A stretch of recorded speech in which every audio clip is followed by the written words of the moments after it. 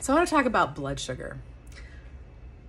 If you aren't getting your labs done every year, looking at your fasting glucose, your hemoglobin A1C, which is your 3-month average of your fasting glucose, and even your insulin, which lets you look at how hard is your pancreas working to keep that in range, then you're probably missing some of the picture. So you want to do all 3 of those.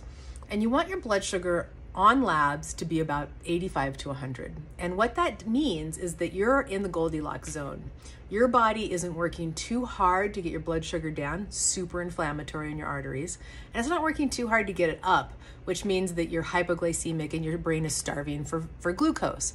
Now, if you have a fungal overgrowth, it's gonna automatically hijack your blood sugar and you're gonna tend to spike and drop. That's just what happens. But let's assume that's not the situation here.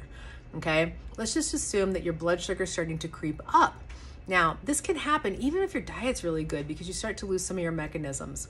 You have 2 mechanisms to get glucose in your bloodstream into your cells. You have what's called insulin. This is a key that unlocks the cell to let insulin in. And you also have what's called a GLUT4 receptor. And that GLUT4 receptor sits on the cell. It doesn't require a key. And it increases with exercise. So guess what? Exercise is your best friend because it's going to increase your GLUT4 receptors.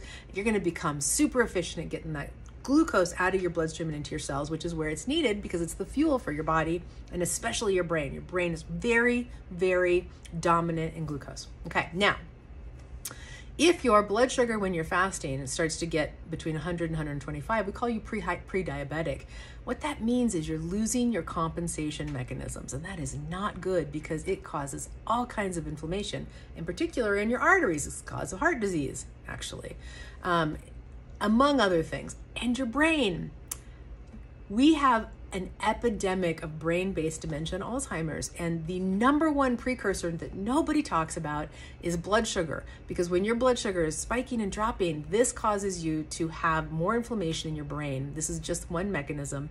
It causes you to increase your cortisol, which is going to cause the part of your brain that is the brakes for cortisol to become exceeding the metabolic rate and dying or being damaged.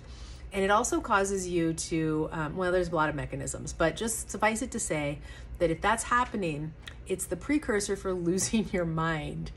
Keep your blood sugar tight, all right? Know what it is. Continuous glucose monitors, we use those a lot in the office. Those are really great for you to be able to see if you're exceeding your carb tolerance. How much carb can you have before you exceed your blood sugar? So all those are all really good things that you can do on your own. I hope that's helpful.